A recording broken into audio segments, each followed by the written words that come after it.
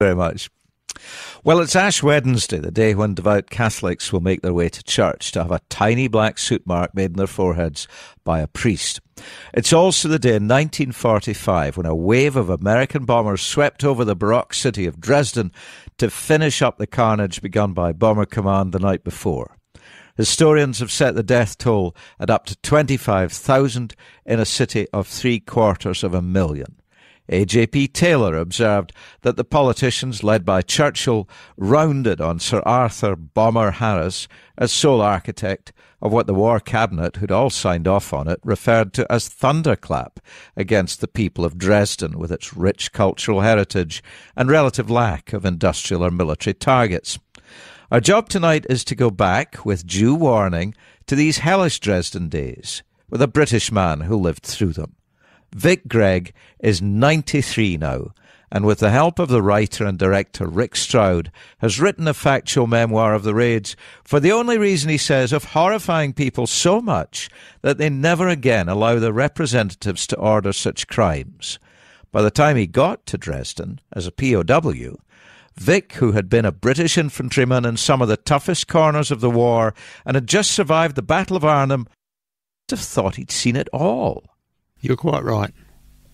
This is the attitude that I think we all had. Those of us who come out of Arnhem, especially the lads who I was with, who had volunteered for the paratroops from the 7th Armoured Division just before we went into Italy, you could say we had seen it all because we was in the war right from the start. We thought we were indestructible. Arnhem must have been just awful for you. I mean, Arnhem was terrible back. Yeah, but Arnhem was, to me, Arnhem was another battle. It took longer. It was 6 days, yes, but it was just another battle to me. These battles what we had have got worse and worse as the years went by. As you were a prisoner, did you think, well, that's it, that's the end of my war now? Yeah, that's what I thought. What did they actually put you to? What was the first thing that happened to you when you were taken prisoner? It wasn't too bad. I was taken prisoner. They caught because I was on a perimeter with a machine gun, and so we were left there to cover the lads who were crossing the river and getting away. And we got away, and 2 days after they crossed the river, they captured us, a group of us, half a dozen of us, and they just said, "Come on, Tommy, that's it. The war's over for you. Krieg is fertig," that sort of thing, you know. We got shifted to a transit camp, which was a bit naughty. But on the whole, no, I had never had any complaints about my treatment as a German prisoner of war. But how did you end up in Dresden? What did you do? I was in 4B, which was a big camp with thousands of blokes who had been captured since Dunkirk. And I wanted to get away. And there's no way of getting away out of them places. So a group of us volunteered for a work camp, and they sent us down to Niedersedlitz, which was about 6 kilometres from the centre of Dresden, to the south of it, Niedersedlitz.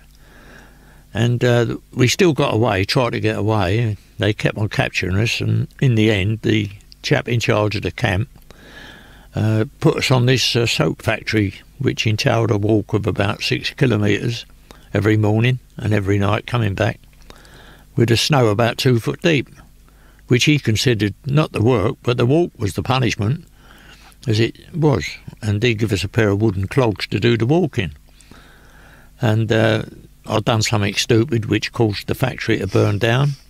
So I ended up in this Straflager in the centre of Dresden, waiting to be shot for sabotage with the lad I was working with who come from Yorkshire. This guy called Harry, right? Yeah. Harry got killed when the bomb landed outside this building and blew the building, and Harry got killed with the blast. Had everything knocked out of his insides. And I got away with it. When the air raid started, what was it like? How did you know that an air raid Well, it had a glass roof. It had a sort of a cupola, which was glass, this building. And you could, first of all, you get the air raid warnings, and nobody takes any notice of that, because they've been getting air raid warnings every night. and they just think it's Chemnitz or Leipzig or somewhere like that, until these pathfinders came over and dropped the flares. Then about 5 minutes after that, when the flares are going well, the first wave appear. First wave of, I think it was about 600 or something. I think it was, and they go over the city in rows. So it takes about half hour for them to all go over, and they're dropping thousands of these stick incendiaries and £1,000 bombs, £500 bombs, and stuff like that in the first raid. And that's when the first bombs landed come through the glass roof and killed all these blokes who were underneath it. Your friend Harry. No, was the guy who said let's go to the wall, didn't he? He said to you, let's get away from that. Yeah. We had these two Americans with us who we'd met in there, and we all decided that we wasn't going to. When we heard the air raid warnings, we thought, well, we looked up in the sky and thought, we didn't really realise that it was going to be bombed at the time, but it was just sort of an instinct to get in a corner somewhere, which we did. But unfortunately, when the blockbuster come down and knocked all the building in, it threw me over the other side of the room, and I got buried in all the rubble. And Harry, he took the full blast of the concussion sort of thing. And it knocked everything out of his... he didn't have anything inside him, apparently. From what I could see, there was blood out of his ears and out of his nose and stuff like that. And I covered him up the best I could with his overcoat, and I got out the building before it all fell down on top of me. And there was about 20 of us outside, out of about 300 who survived. And we was out in the street then, but you didn't know it was a street because it's just in the middle of a big bonfire.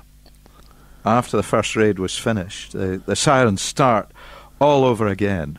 And what was different then about that second air raid? Well, the second raid was entirely different than the first raid. The second raid, the incendiaries they sent down were much bigger. You could see them coming down. They were so big, they were like a bus coming through the air. And when they hit the ground, there was a big ball of flame, and everything got incinerated. And they also had these big, enormous blockbusters come down, and they'd knock a complete row of buildings down. So when the second raid was, the first raid was sort of it was just a taster to what they was going to deliver in the second raid. So, and everything burnt then. Everything was caught alight on the second raid. There was just nowhere to go. Anybody who was in the open, all you could do was to lay down, and the ground was hot. Everything was... After the second raid had finished, everything was alight. All the tar in the roads was bubbling. And I'm talking about the centre of Dresden, not talking about the outskirts. And all the people, of course, were buried in their Luftschutzkeller, their underground shelters underneath their houses. They couldn't get out.